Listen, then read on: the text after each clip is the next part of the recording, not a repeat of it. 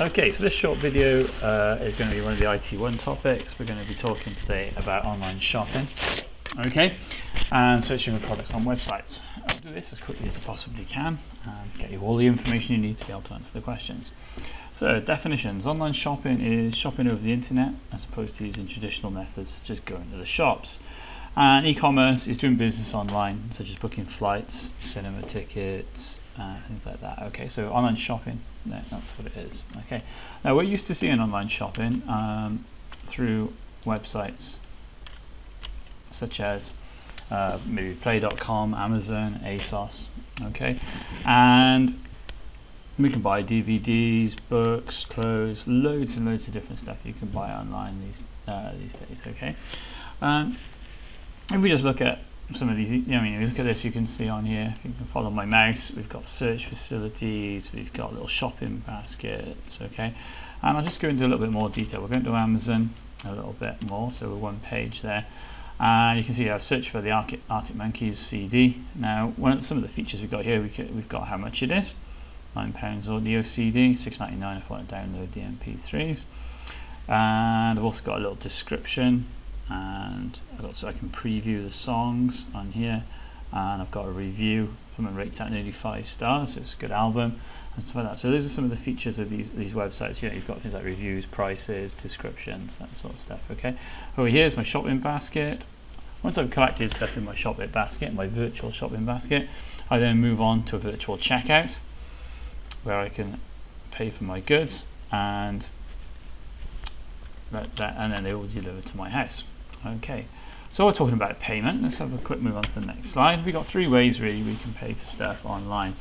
Okay, but just these are the ones we need to know about: credit card, debit card, and the third one is online payment services. Okay, so in the past people have written an exam, they've written PayPal.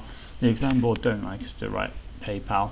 They need us to say online payment services, which is what PayPal is. It's an online payment service. So you're going to say credit card, debit card, and online payment services like PayPal.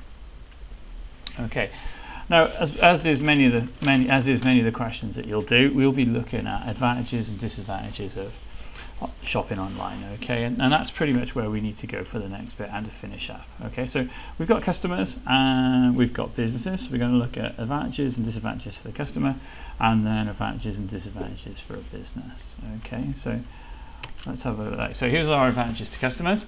Right, no travelling costs to go shopping. So you haven't got to pay extortionate parking fees. You haven't got to get on the train. You haven't got to get petrol in the car. It's actually, you can do it from your own house, and it doesn't cost you anything to go shopping.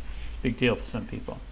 Okay, you've got a wider selection of goods. If I go shopping in Cardiff, I'm pretty much limited to what is in Cardiff that I can buy. If I'm shopping online, as long as the company will ship to the UK, I can buy from anywhere in the world. Okay. Same with shops. Same again. Shops have opening hours. They usually open sort of 9 till 5 or longer hours sometimes. But with shopping online, you can shop at any time. If you want to shop at 3 o'clock in the morning on Christmas Day and buy yourself some stuff online, you can. Okay, so 24/7 opening, 365 days a year. Other advantages that goods can be delivered to your home, especially if you're disabled or housebound or don't have the time or to go out shopping because you're looking after people, then there's a real massive advantage that the goods will be delivered straight to your house rather than you going out to get them. And a lot of businesses that do online shopping only ship online. If you go back, we look at Amazon, we look at play.com. Okay, they only work online. Because they're online companies that are online shops, they don't have any of the cost implications of having a store in the middle of Cardiff or 10 stores around the country in city centres where they employ quite a lot of people. They've got to make it look really smart inside. They've got to clean it. And whenever you buy something from stores like that, a percentage of the price you pay is there to cover the cost of the rent in the store, paying the staff, that sort of thing. Online shops don't have this. They rent smaller warehouses out of town, they stack the goods up high, they have loads of them there, and this is obviously cheaper. So those cost savings that they get can be passed on to you in the form of paying less to get your DVDs and your CDs and your clothes and stuff like that. Okay. There are, however, disadvantages to customers. Okay. Main one, I suppose, for a lot of people, even These days now, people are more afraid of online card fraud. They might not want to use their card online for fear that someone might be able to somehow obtain their card details and then use their card to purchase goods. Okay. Another one, you can't actually assess the quality of the goods you're buying. So especially if you're buying clothes or something like that, you might pick up, you know, we might be in a shop and you pick up a t-shirt, you think, oh, it's a bit cheap looking, I don't really like that. You can't do that online. The only time you find out is when it arrives and you try it on.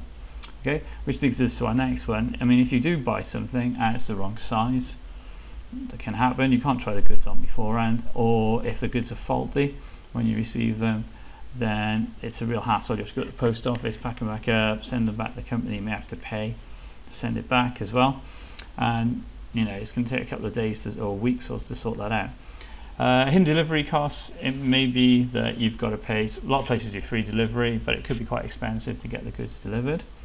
Some people actually like going shopping. I can't imagine it myself, but people like to go shopping with their mates. They're ever off and they drag them around the shops, and you got something to eat and you make a day of it.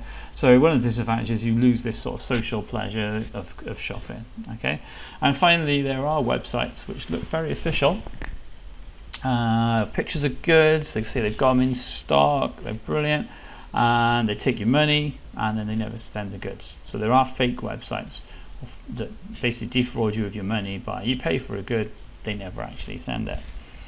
Okay, for the businesses themselves, I mean, why, if you're a business owner, why would you look to be thinking about setting an online business up? Well, brilliant.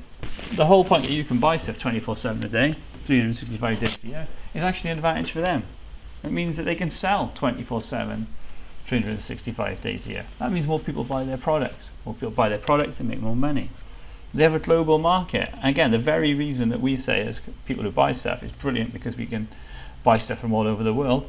These businesses are saying, I can sell to anyone who's got a computer who wants to log onto my website. That means my market's not the people who live in South Wales.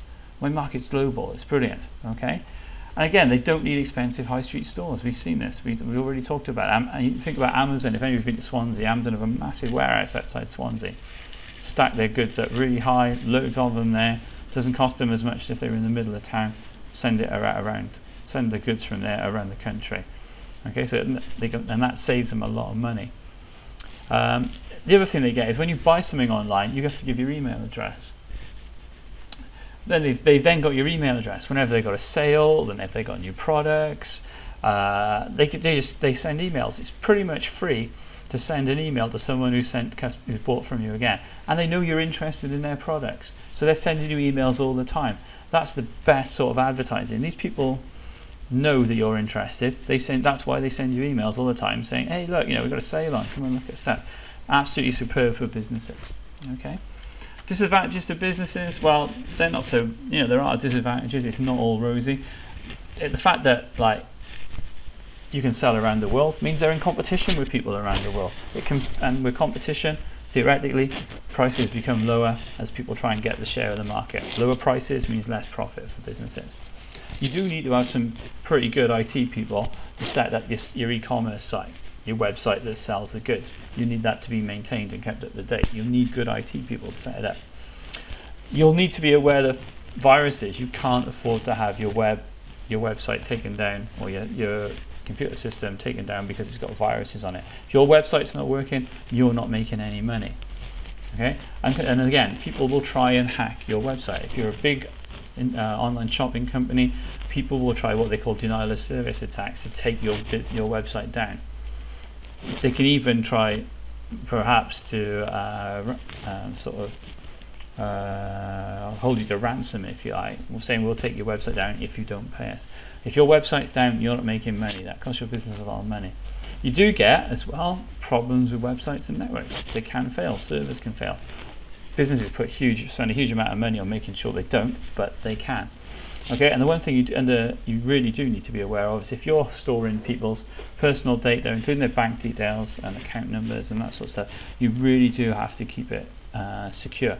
Under the data protection law, you have to keep those details secure, and people will try to access them. Think of things like PlayStation Network, where a lot of people's personal data was stolen from Sony when it was hacked a couple of years ago. Okay, so exam questions. You're going to get asked what is shopping online. Okay, you might get asked components, you might get asked about shopping baskets, checkouts, okay? You might get asked, how do you pay? Credit card, debit card, online payment services. You're going to get asked advantages, disadvantages to customers, advantages, disadvantages to business. Okay, goodbye.